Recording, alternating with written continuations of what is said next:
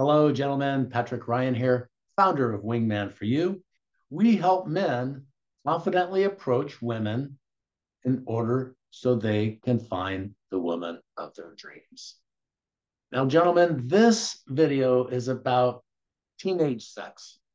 It's about our young people and how they're struggling right now with relationships, with social stigmas, with social anxiety. And a lot of this may have been passed down because of the pandemic. Now, guys, according to the Center for Disease Control, which studies and surveys teenagers in high school all across the country, as of 2019, 38% of those teenagers were having sexual intercourse. As of 2021, just 2 years later, that number was down to 30%. And in fact, back in 1990, that number was well above 50%. So they're wondering whether it is all the great education that is surrounded and talked about with regards to sexual relations at young ages.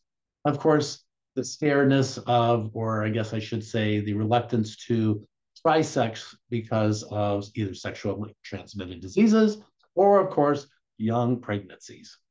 So, guys, some of the things that came out of this report written by Jocelyn Gecker, and it was actually just published yesterday in the Washington Post, specifically has these young people saying when they came out of the pandemic, they really awkward in social situations. They didn't know how to express themselves verbally. They can do it on a text message, they can do it on social media, but to stand in front of somebody and express themselves verbally was a huge and continues to be a huge struggle amongst our young people.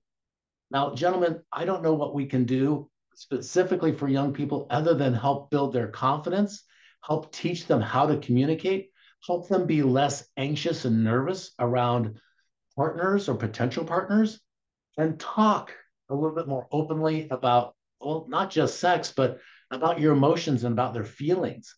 One of the things that came out of the survey is that they have a really challenged time expressing their emotions and their feelings to other students or classmates, or let's just call them colleagues, other people that are young.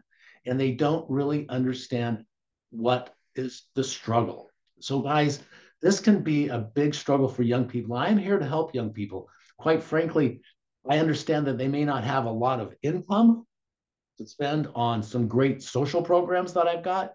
However, if you're a young person and you're struggling, I'll love to talk to you and help you out. And I'll do this pro bono because I know that when I was young, I struggled too. Appreciate you tuning in today. Subscribe to my channel for some great video content that may help you be less anxious in social situations. And I'll see you in the next video.